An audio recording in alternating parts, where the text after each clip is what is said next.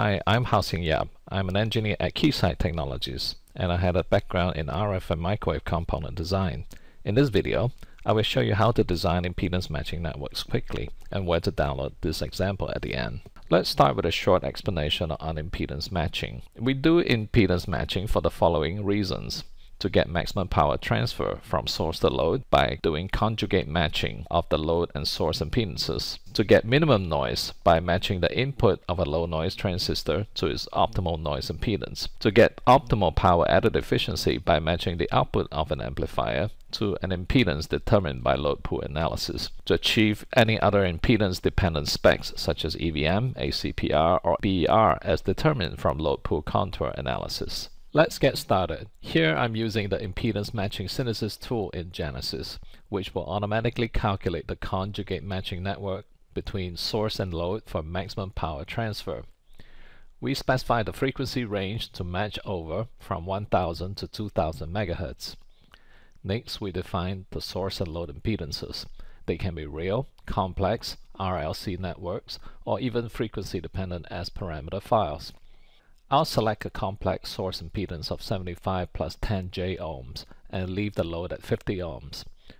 Genesys will calculate the conjugate matching network for it, that is, with an input impedance of 75 minus 10 J ohms and output impedance of 50 ohms. We can explore the possible matching network topologies to use.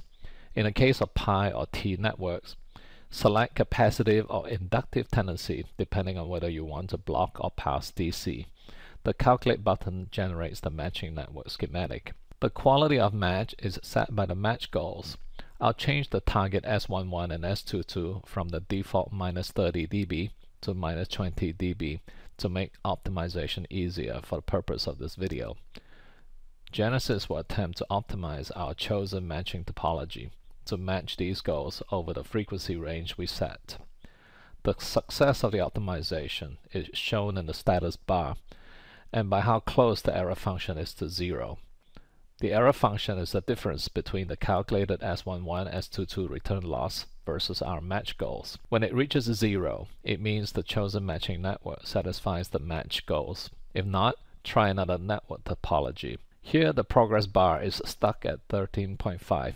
Let's stop the optimization and try another topology. Let's choose LC bandpass and click the Calculate button to see its topology.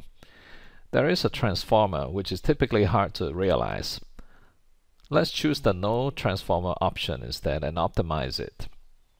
You can see that the S11 and S22 return losses just managed to satisfy minus 20 dB at the edges of the frequency band.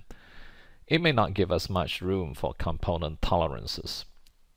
Since the impedance matching network synthesis is pretty fast, let's try the LC pseudo low pass topology to see if it does better. We can see it does better than our minus 20 dB return loss across the band. The LC pseudo low pass also has an equivalent distributed topology based on transmission lines, which can be conveniently implemented in microstrip. The thinnest and widest realizable microstrip line widths are set by the max and min characteristic impedance. Click on Calculate and note the TRL pseudo low pass topology has the same form as the LC pseudo low pass.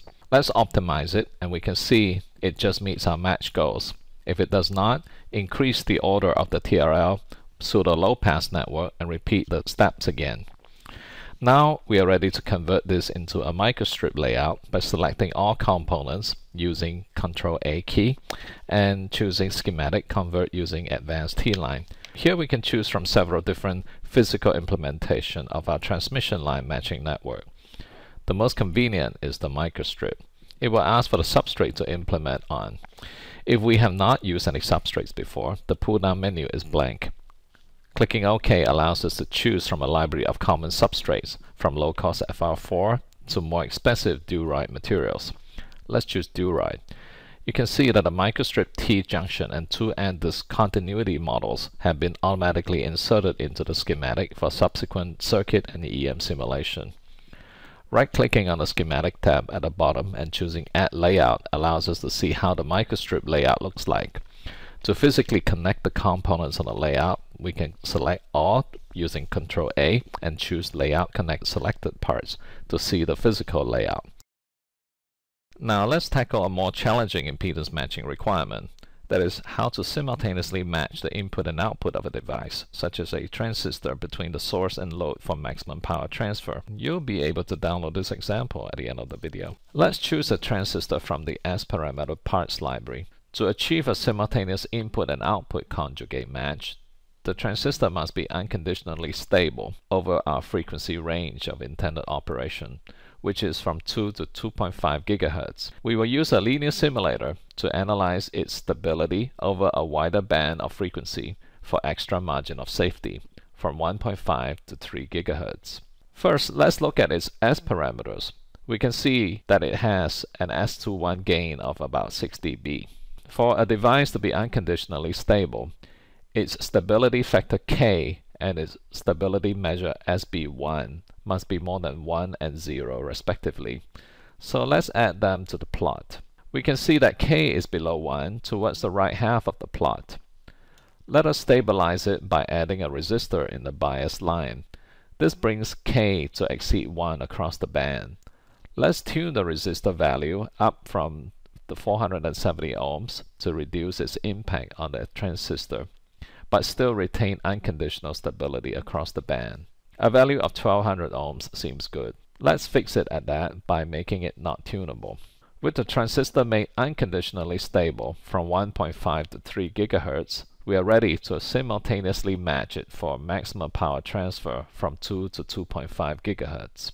We will leave the source and load impedance at 50 ohms. We can choose the type of input matching network like we did in the first part of this video.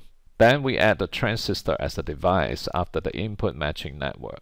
It can be an S-parameter file or a design schematic in our workspace. We will specify our stabilized transistor circuit.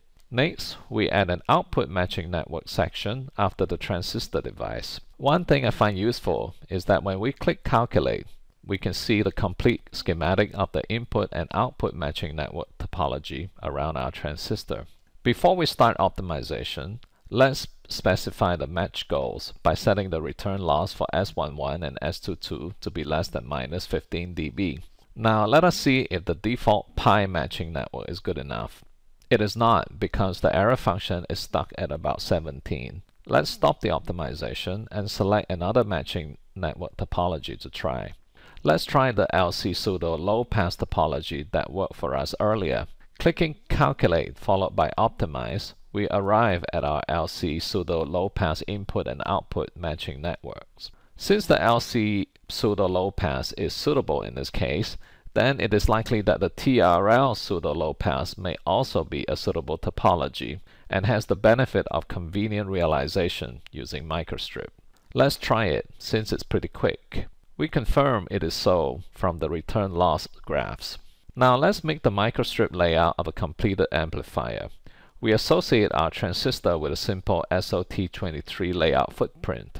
Then, just like before, we select all schematic using Ctrl A and choose Schematic Convert All using Advanced T-Line into microstrip on the Duroid substrate. Right-click on the Schematic tab to add a layout view. Here, the layout elements are connected electrically by rubber band lines. To see the physical connection properly, use Ctrl A to select all, and the layout menus connect selected parts followed by center selected parts. Now that you've seen how to quickly do single stage as well as simultaneous input and output conjugate match, you may want to try this technique on your own specific impedance matching problem. If you're a Genesys user, the example I used in this video is in the link below. If you're not a Genesys user, you can follow the same link and it's easy to get access to a free trial. Thanks for watching.